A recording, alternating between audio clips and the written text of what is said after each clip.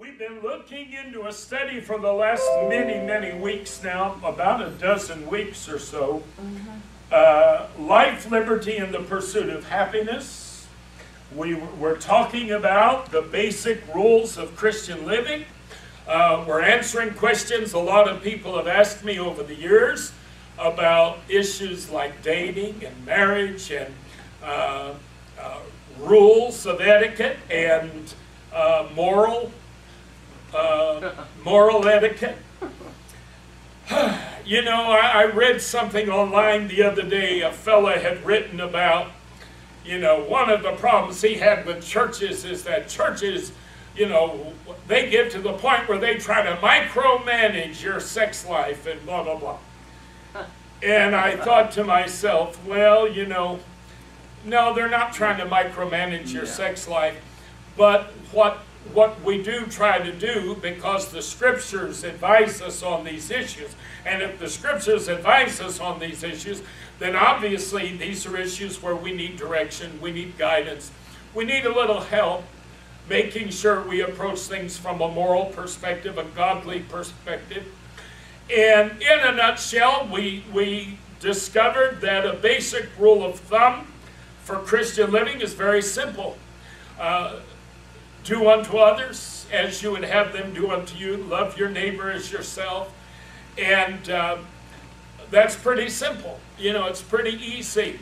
And we do not visit harm upon our neighbor emotionally, psychologically, physically, spiritually, or financially. If you look at the 10 Commandments, you'll notice those are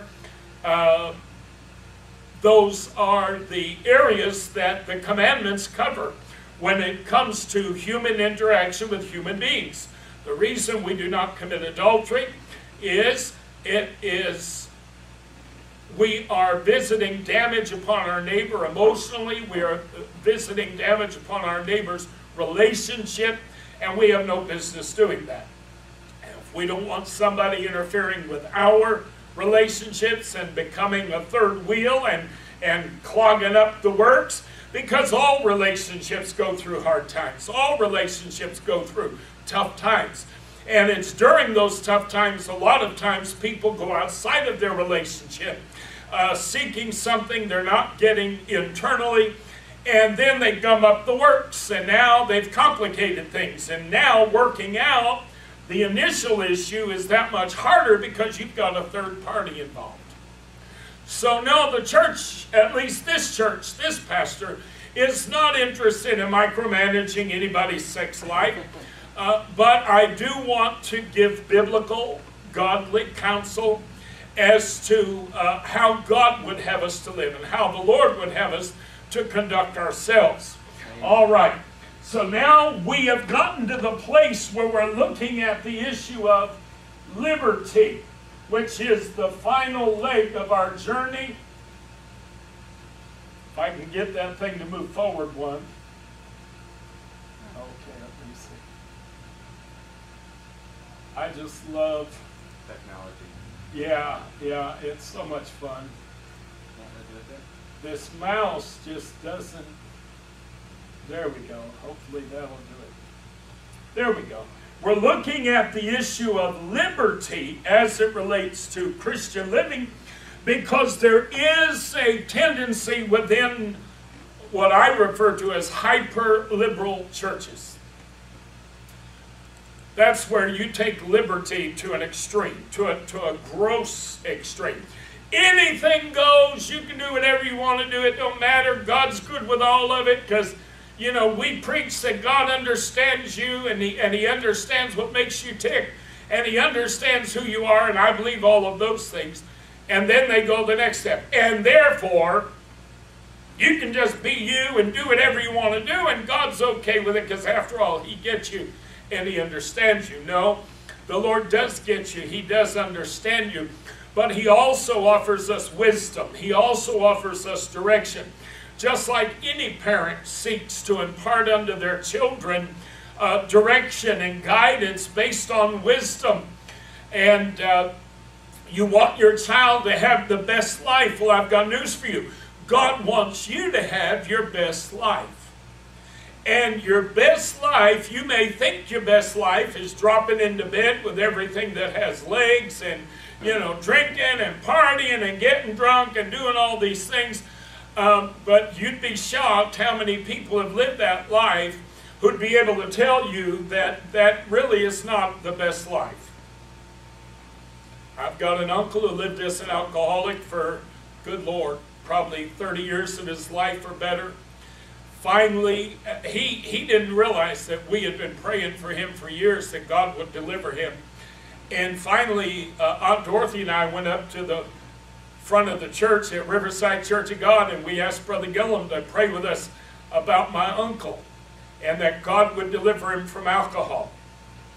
Well, it wasn't a couple months later after that prayer that day that one of my uncle's friends bet him. I'm telling you, God, it's amazing how God works. One of my uncle's friends bet him that he could not stop drinking for, I think it was like 6 months, and he bet him a large sum of money. It was a good amount of money. Well, if you knew my uncle, anything over $100 is a large sum of money. But this was somewhere in the neighborhood like $1,000, $2,000, something like that. And the man, he was making a legitimate bet. My uncle had been twice divorced. His wives hated him because he was abusive and nasty. When he was drunk, his children wanted nothing to do with him. He had 4 daughters. They don't want anything to do with him because he was a drunk, nasty old drunk, you know. And so he took up his friend on the bet.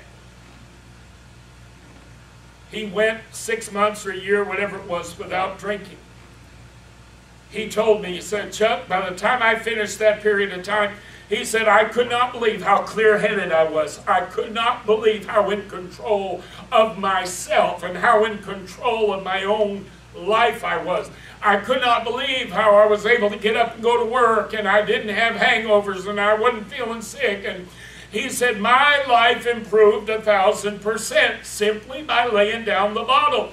He said, I decided when I collected my money from my friend, he said, I decided that I was never again going to touch alcohol.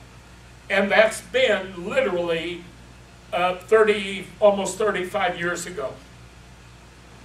So folks, what you think is your best life. I see on Facebook all the time, people just drinking it up, you know, Martin, clubbing.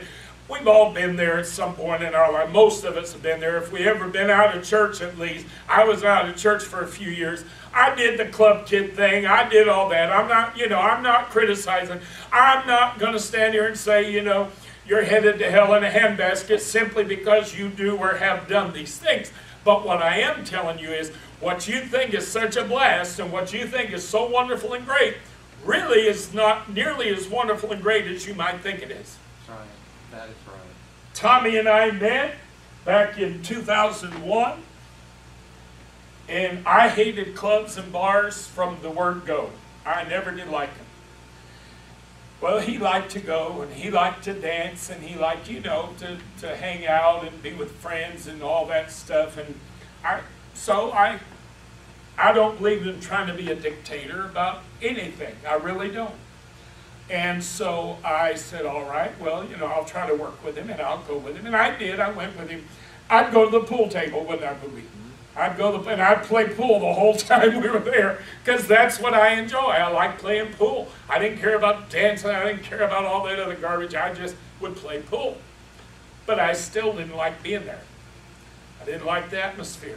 I don't like what's going on around me, you know, the way some people act when they get drunk and stupid, you know. And so anyway, as time went on over the course of months and the first couple of years, we gradually kind of began to wean away from that. Now we have been in probably a decade or better, well, probably well over a decade, and yet he and I have sat and talked about it and said, hasn't God blessed us? Don't we have a great life? We've been able to do some wonderful things. We've been able to go some wonderful places. You know, as much of a struggle as this church has been, God has blessed me with friends who actually care about me and care about my health and my well-being. And one of my friends happens to be a fairly well-to-do gentleman. And, you know, every once in a while he'd say, hey, I'm going to send you some money. You need to take care of you. You've been pastoring all these years without collecting a nickel, without getting a single penny for anything you do. Said, why don't you go on a cruise? Why don't you go do something? Take a vacation. And when he does this, we take advantage of it, because we don't know when the next time we're going to be able to do such a thing is going to come along.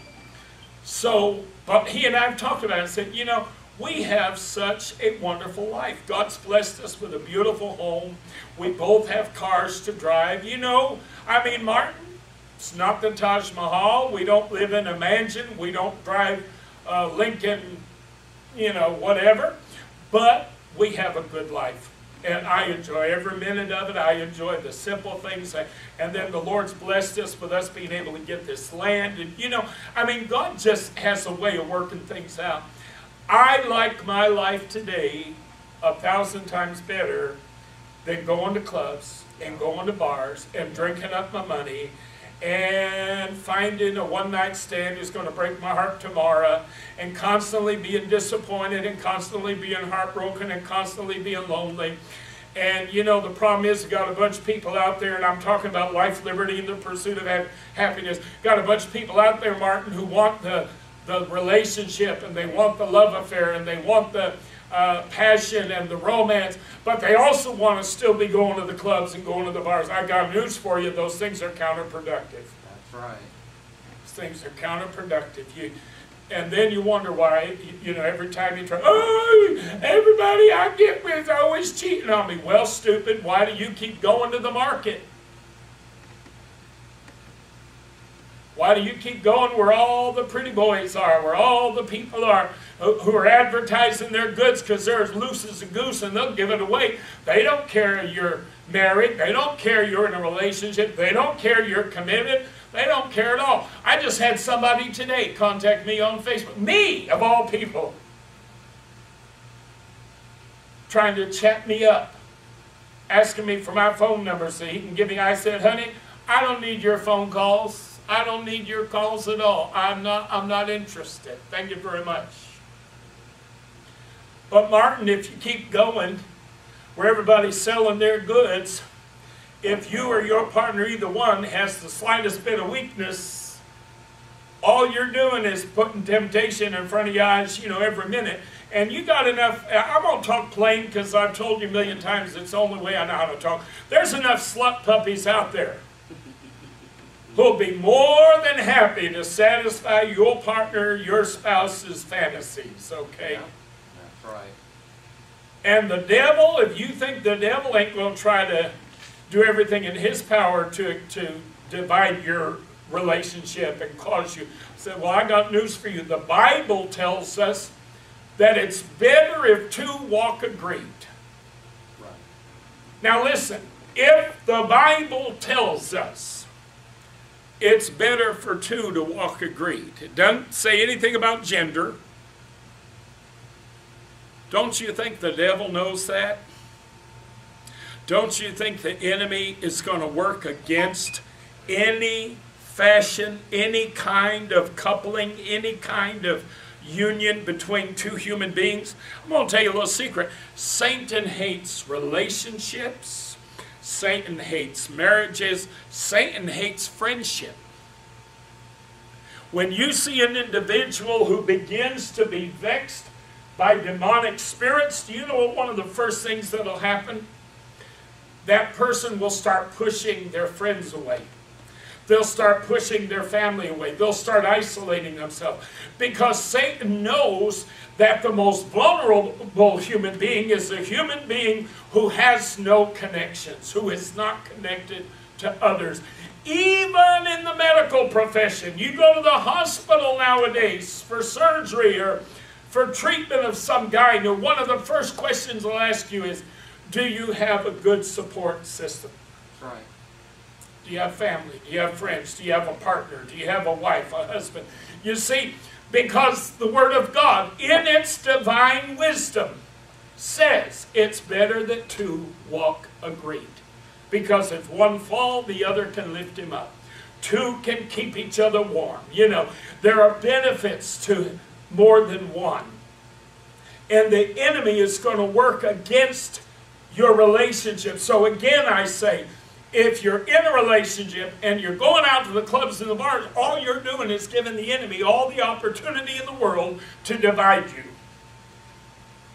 And if you had any sense as a child of God, you would know you ought not to be doing that. Amen. All right. We've been talking in recent weeks. We have begun to look at, I need to find the reference here real quick. Galatians, I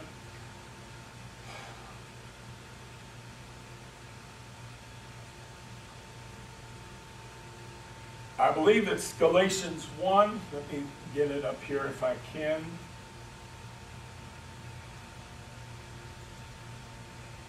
There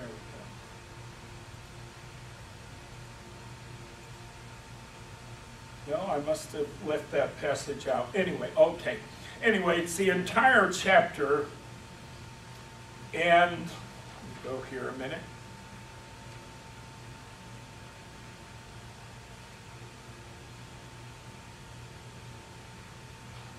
All right.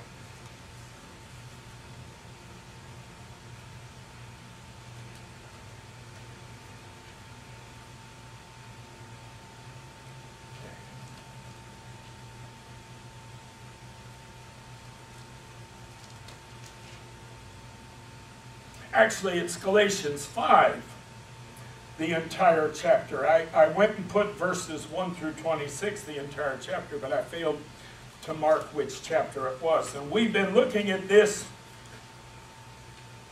and I don't believe I've quite finished it. Let's go down to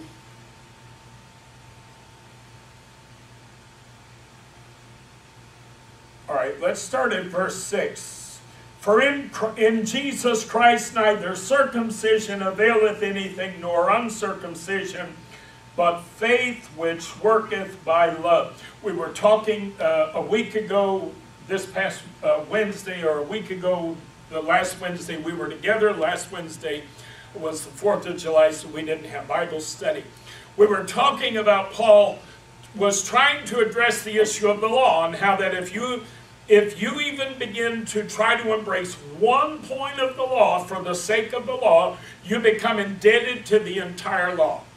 And he's using circumcision as an example because in the early Christian church there were Jewish believers who were trying to convince the Gentile non-Jewish believers that they still needed to be circumcised. Yes, you're a Christian and you're not obligated to the law, but circumcision is one thing you still must follow. Well, guess what? Paul said, no, neither circumcision availeth anything, nor uncircumcision. So he said, now you've got to remember, Paul was a Pharisee. If there was anybody on the planet who had an understanding and a training in the law of Moses, it was Paul.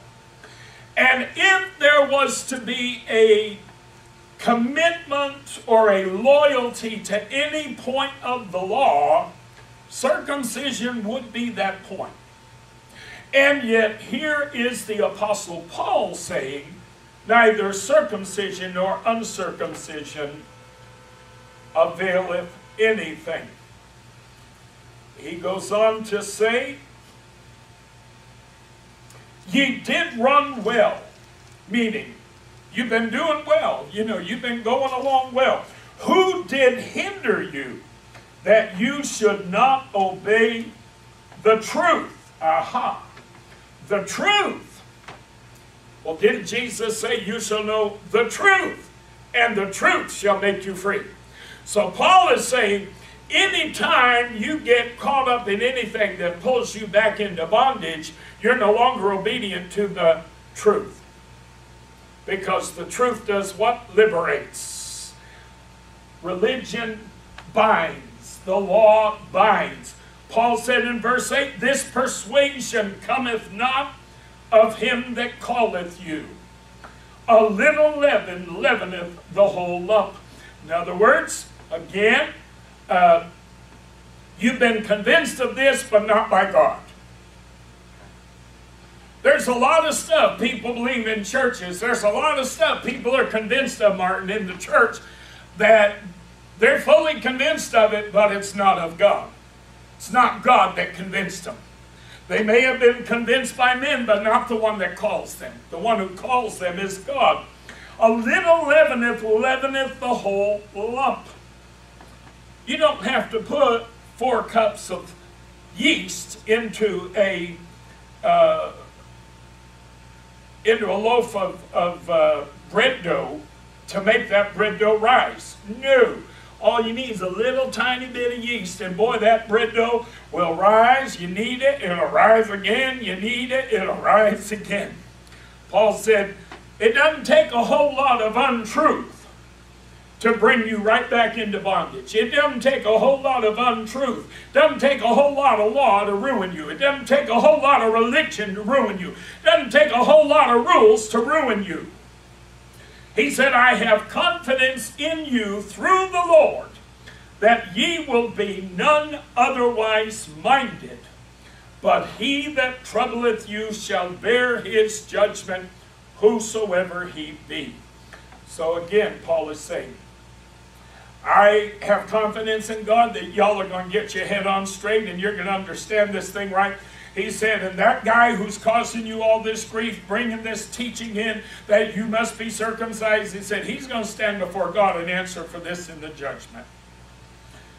And I, brethren, if I yet preach circumcision, why do I yet suffer persecution? He says, guys, I'm persecuted by the Jews all the time. Why would you even let this issue of circumcision bother you? He said, if I were teaching circumcision, do you think I'd be persecuted the way I'm persecuted? Obviously not. Well, if I'm not teaching it, and y'all are supposed to be following what I'm teaching you, why are you letting this other person bring trouble to you? For brethren, ye have been called unto, the magic word, liberty. Only use not liberty for an occasion to the flesh, but to serve, but by love serve one another. So Paul said, now don't use this liberty, the concept of liberty, to just go out there and do whatever suits you. This is where we understand you can't just do whatever you feel like doing and everything's good. No. Paul said, do not use liberty for an occasion to the flesh, to satisfy your flesh and say, oh, well, you know, I'm free in Christ, hallelujah, glory to God. I can do whatever I want to do. But then Paul said, but by love serve one another. You remember what we talked about when we were saying there's a lot of things we don't do because we're mindful of one another? Right. See, this is falling back on that principle. But by love, serve one another. Be mindful of those around you. I realize that I have liberty today. For instance, I can drink wine, I can drink alcohol, but I don't. Why do I not? Because I'm going to go to hell if I do? No. Because I'm unholy if I do? Because, you know, I'm unclean if I do? No. I don't, because there are too many people in our world today who can't. And I don't want them to falsely see me able to do so with moderation and have them say, well, bless God, if Brother Charles can drink in moderation, why can't I? And then boom, one drink and boom, they're right back off the wagon. They're right back in a life of alcoholism. They're bound again by that addiction. So as a way of helping my weaker brethren, I avoid it entirely. And that it doesn't kill me to live like that, doesn't bother me to live like that one iota. He said, for the flesh lusteth against the spirit, and the spirit against the flesh, and these are contrary the one to the other. Whoops, I skipped a couple of verses. I'm sorry.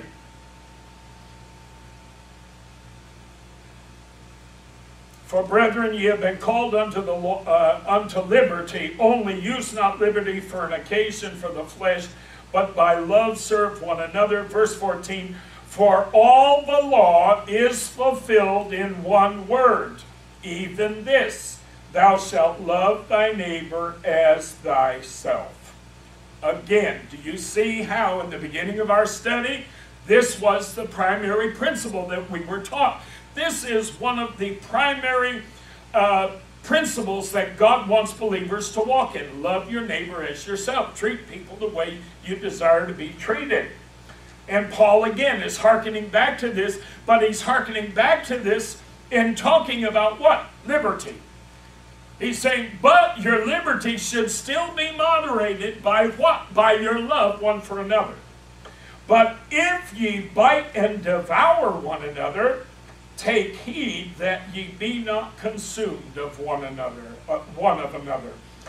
This I say then, walk in the Spirit, and ye shall not fulfill the lust of the flesh. For the flesh lusteth against the Spirit, and the Spirit against the flesh, and these are contrary the one to the other, so that ye cannot do the things that ye would. So that ye cannot do the things that ye would. So that ye cannot do the things that ye would. Say, well, Pastor, why did you repeat that 3 times? Because it doesn't say the things that ye should.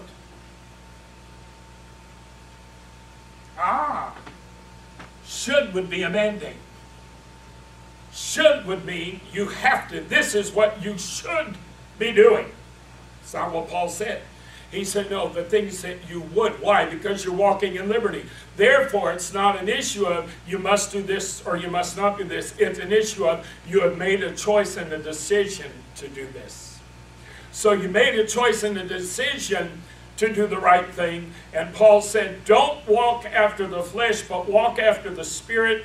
Because the minute you give the flesh any opportunity, you're going to start doing things that you otherwise would not do.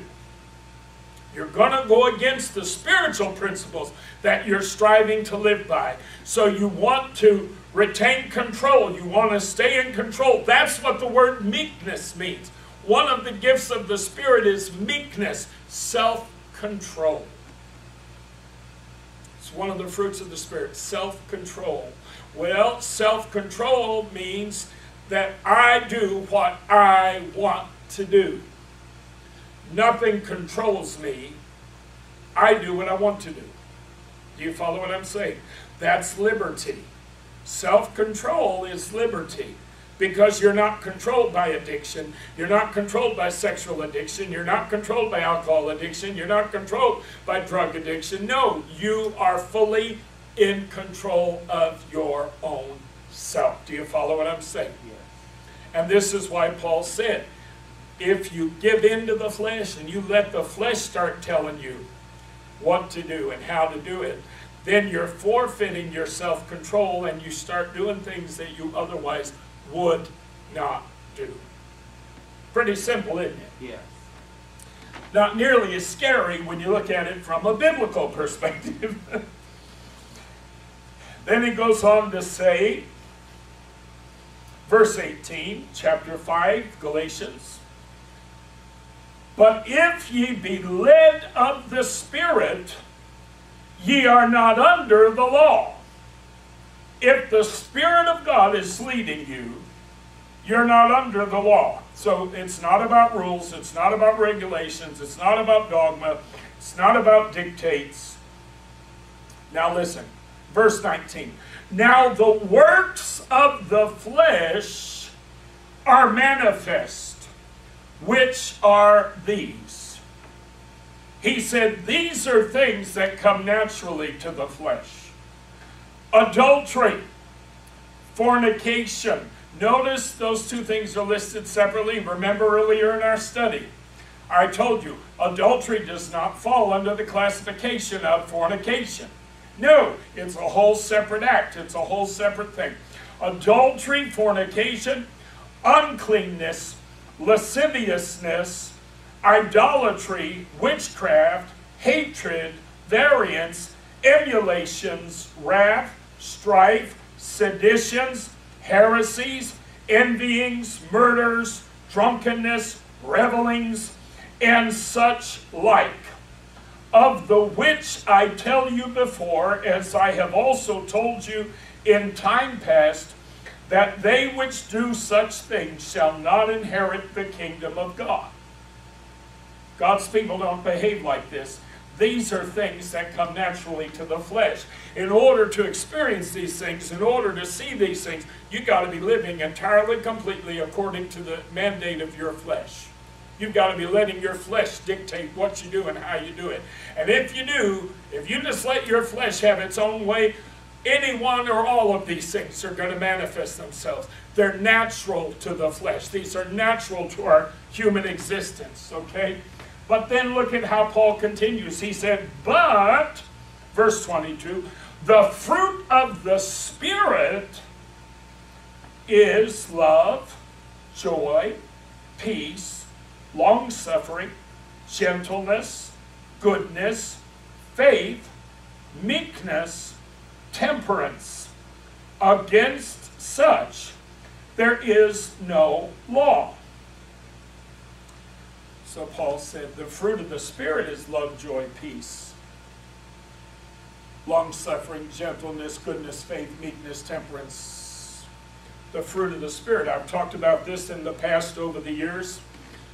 The fruit of the, if you're led by the Spirit of God, Martin, these things will manifest themselves. Fruit of the Spirit is not something you have to strive to demonstrate or you have to strive to manifest. No.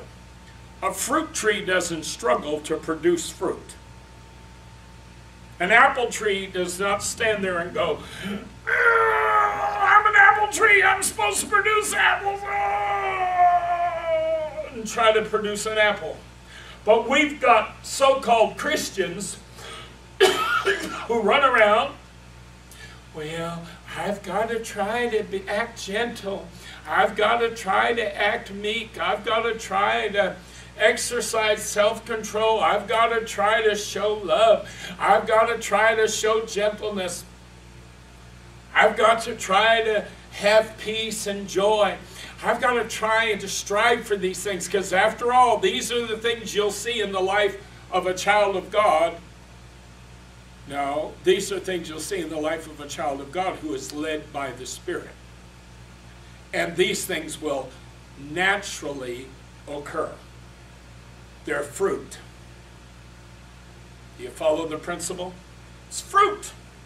It's fruit. You don't have to work at it. All you have to do to have the fruit of the Spirit in your life is follow the leading of the Holy Ghost. All you've got to do is let the Spirit of the Lord lead you, and you will find you've got peace. You will find you've got joy. You will find you've got self-control. You will find you've got love. Do you follow what I'm saying? Yeah. So the idea here is Paul is not listing things that we must struggle to try to achieve. No, he's saying if you're doing things right, these things will be there. So if I find that something that ought to be in the life of a believer who's walking after the Spirit is missing in my life, what I need to do is say, Lord, help me. What am I missing? What am I missing? What am I doing wrong? Where am I not following you that this particular fruit is missing in my life?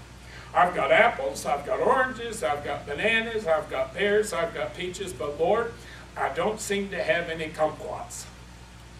Do you follow what I'm saying? The issue is not, oh, I've got to try to somehow or another make it appear as though this is in my life. No, no, no, no, no.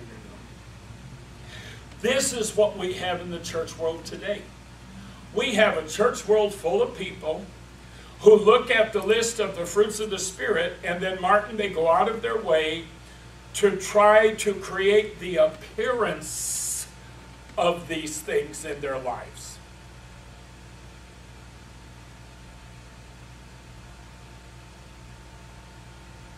They're not born again. They're not truly a born again believer, not at all.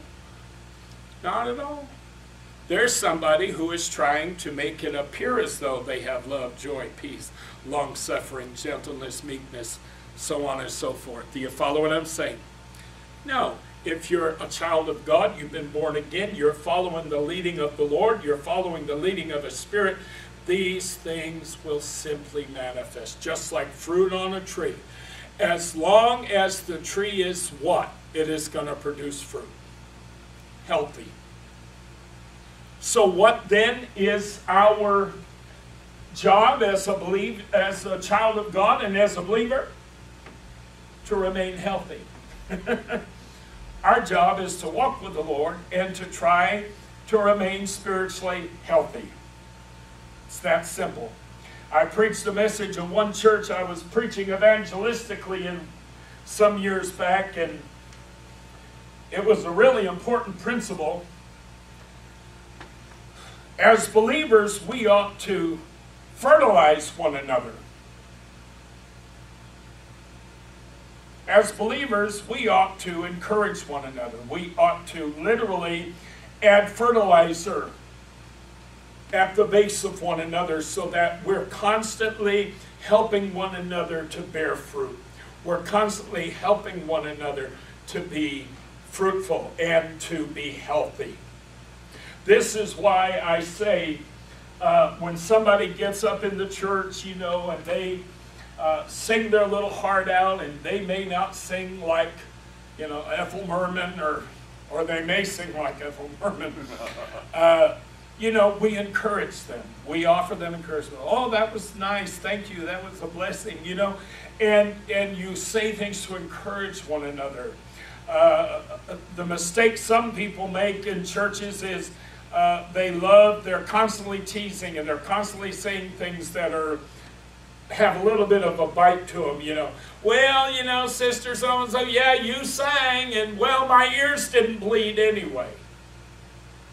Well, you're trying to be funny, but in the process of that, you have offered nothing that was positive or constructive or encouraging. So how about we just lay aside the foolishness and we simply speak words that are encouraging and positive? Do you follow what I'm saying?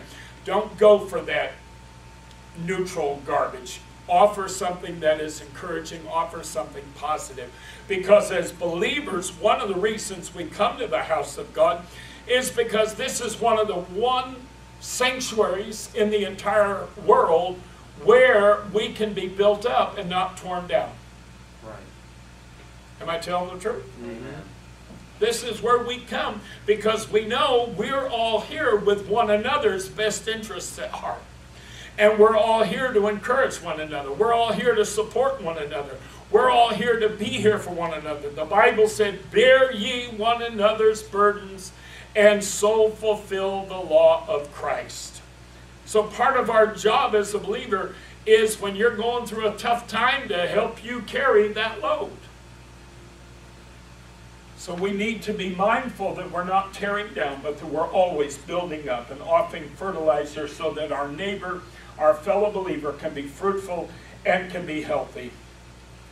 Paul said in verse 24, Galatians 5, and they that are Christ's have crucified the flesh with the affections and lusts. If we live in the Spirit, let us also walk in the Spirit. Let us not be desirous of vainglory, provoking one another, envying one another. That is the kind of foolishness that goes on in the world. Go to a drag show and see how many of those tacky drag queens are going to sit there and pick each other apart and criticize one another. Oh, she didn't do this right. She didn't do that right. Me. That should not be happening in the house of God. Shouldn't be about, well, Sister Smeltzer, bless her heart, she sure couldn't carry a note in a bucket. Hallelujah, glory to God. She tried to get up there and sing, but she sure did sound like something, you know. No, Sister Smeltzer got up, bless her heart, and she sure put her heart into it, and she meant every word she sang. And just like that old lady on that video, I can listen to that old lady sing 1,000,000 times a day. I love listening to her sing that song, because all I see every time I hear her sing is somebody singing something she believes, and believing it, and rejoicing in it, and getting happy over it, and that's all I see. I'm not paying attention whether her voice is cracking. I'm not paying attention whether or not she can sing well or sing poorly. That is a Pentecostal trademark, to be honest with you. If you go back to the beginning of the Pentecostal movement, it was never about talent or ability. It was about anointing. God anoints people who are sincere and who are real. And boy, somebody get up to sing. It didn't matter if they sang well or sang poorly. If they sang from the heart, the Lord would anoint it, and it would touch you, and it would move you. Boy, I mean, I've seen people get up and sing, and I mean, from a secular perspective, they couldn't sing their way out of a wet paper sack. But from a spiritual perspective, they were so sincere and so heartfelt. And boy, I mean, just give you chills listening to them. It just touched you in such a way, listening to them. I remember in one church I belonged to in East Texas, we had a young man that came to church who was Down syndrome. And he'd get up every once in a while, he'd want to sing. And he'd get up to sing. And he'd sing, "It's real, it's real. Praise God, I know it's real. The Pentecostal blessing, and I know it's real. It's real, it's real. Praise God, I know it's real. The Pentecostal blessing, and I know it's real. It's mine, it's mine. Praise God, I know it's mine. The Holy Ghost and fire, and I know it's mine." Do you know how many times we shouted all over that church with that little young man with Down syndrome singing in front of the church? Because we were judging it by a different standard. If you're going to live in the Spirit, walk in the Spirit. Don't give in to the flesh. The flesh is going to criticize. The flesh is going to find fault. The flesh is going to look for things to pick on. Do you follow what I'm saying? But if we walk in the Spirit, we're looking at things from a different perspective. That little guy, bless his heart, I say little guy, he was in his 30s, you know, but he was Down syndrome. He had the mind probably of about a 10-year-old, you know. But when you're walking in the Spirit and you're following the leading of the Spirit, you approach things from a different perspective. You see things from a different perspective. Do you follow? Amen. Just like, well, at least we're going to finish Galatians 5 tonight. I'm happy for that. There are so many things that I could point to as examples. You know, somebody comes to church and they're not quite dressed altogether appropriately. Maybe it's a young lady and she's got a lot more stuff showing than she necessarily needs to have showing, or a young man and he's got pants on so tight you can count his goosebumps, you know. And but when you walk in the Spirit rather than in the flesh, it's amazing, because a lot of times, you know, the Lord will help you, instead of criticizing and finding fault, the Lord will help you to understand the situation. Well, this person just started coming to church recently. They don't own any other jeans. This young lady is a new convert and she doesn't have any other clothes. If you're walking in the Spirit, then a lot of times what will happen is you'll see the situation and the Spirit of the Lord will speak to you concerning a remedy, rather than criticizing, condemning, finding fault, judging. The Spirit of the Lord will speak to you a remedy. Go buy her a dress. You know, offer to take her clothes shopping.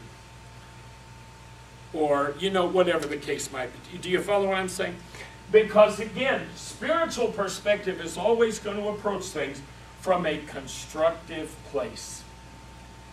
We're not going to fall into envying one another. We're not going to fall into being jealous of one another. We're not going to be making one another angry. We're not going to be creating mischief and creating problems in the church. And believe me, I've been pastoring a lot of years. I've had people that did all of the above in churches that I've pastored. And that's one reason why at the beginning of every one of our services, we start out with our meet and greet chorus, and every one of those choruses is in the same vein. You know, Lord, make us one, unite us, help us to love one another. We do that on purpose. That's not an accident that we do things that way. We do that on purpose because that is such an important thing for the church. Folks, I've been part of a lot of churches in my life that were anything but one. I've been part of a lot of churches in my life where we were anything but united and unified. I've been part of all kinds of churches where people looked at one another and were critical and were judgmental and were nasty and destructive. And I don't want to be part of a church like that. I don't ever want any church I pastor to look like that. I always want us to be able to look at one another through constructive eyes, through positive eyes. I want us always to look for opportunities to build one another up, not to tear one another down. And part of walking in liberty is making choices. They're choices. You're not responding to demands or edicts from God, but making choices in your life and in your lifestyle that are going to help encourage and inspire and support others, and at the same time that are going to safeguard the weaker, that are going to be mindful of the weaker, those that don't have the same spiritual stamina and the same spirituality that you have. You know, one of the things, and I'm closing on this point, one of the things that always cracks me up is when people want to brag about how spiritual they are. I had a guy on Facebook one day actually posted something. I can't remember what my initial post was off the top of my head.